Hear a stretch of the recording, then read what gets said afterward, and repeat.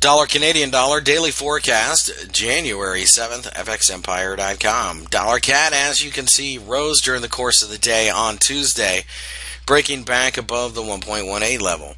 That, of course, is a positive sign, and we feel that the market, on a break of the highs, could go much higher.